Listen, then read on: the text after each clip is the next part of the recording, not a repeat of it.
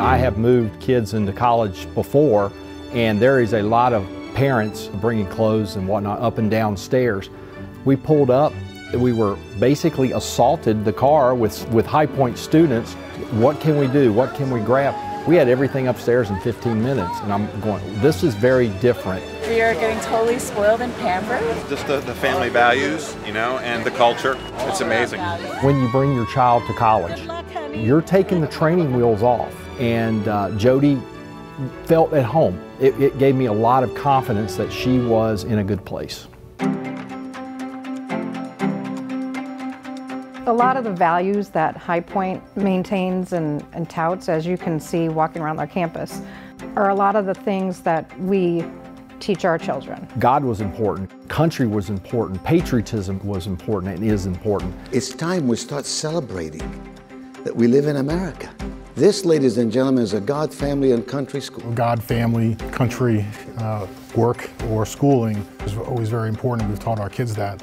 And as we saw a lot of different types of colleges, you know, they didn't really talk about that at all. To be able to share that in a college campus today is rare. And that was very special as far as knowing that the environment that they're in and will be operating in has those foundational core values. We want our kids to be honest and to look someone in the eye and be able to be helpful to society. There's a spirit on this campus, a spirit of really caring about people, a spirit of wanting to meet every single need that a student has, a spirit of taking care of the parents and the families and understanding what the parents are going through, a spirit of excellence. It was really about finding a place that felt like home.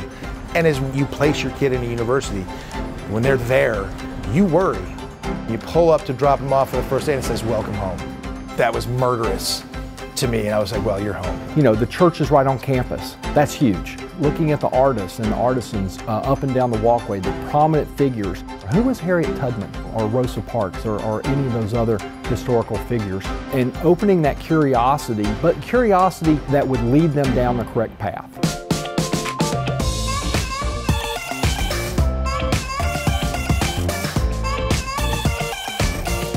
Our kids have learned how to serve through charities or through other organizations that they've been involved with, or their internships that they've been involved with. My daughter, when she went for her first internship, her professor actually went to the company she was at, spoke with her manager, kind of explained what they were looking for and how Ruby could fit into their picture and help them out. There was a time when Jody went to New York to do an internship, and we weren't sure if it was going to happen because of her classes and whether she could get credit. And High Point said, we're going to make this work. This is an incredible opportunity for you. When I got the internship, it was crazy. I still can't believe it. I've been able to learn so many valuable skills that I use every day in New York and at 17 that I don't know if I could have gotten that at a different school where I didn't have such personal relationships where people really cared about my success. I loved where our other children have gone to school, but they're not getting these opportunities. Their advisors don't pick up the phone and call and say, here's a great opportunity, you need to be a part of it. You're literally the best, and you helped me get here. When I came to High Point University, one of my primary goals, and thank God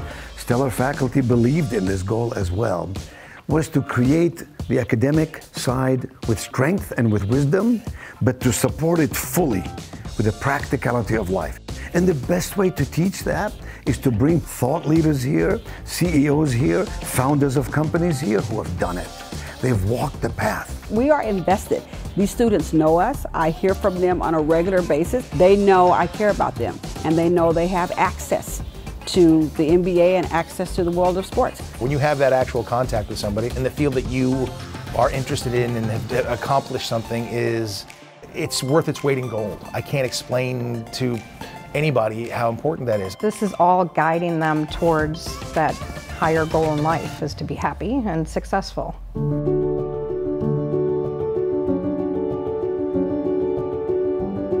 the premier life skills university is so true, because when Jody left here, she had the life skills. She understood how to apply herself, the life skill of seeing something out in front of you, making the decision to go for it, and then plotting your way to that point. The way they really just concentrate on the individual to make that individual the best person they can be 4 years from now is what I saw and was really attractive for me for High Point. Most parents, I think, are sad to see their child leaving their home. But for me, I felt like, hey, this is promise, this is where they should be. There's not a doubt in my mind it's going to provide them the best opportunity. That's all you ever want for your child, is you want them to have the best opportunity for success.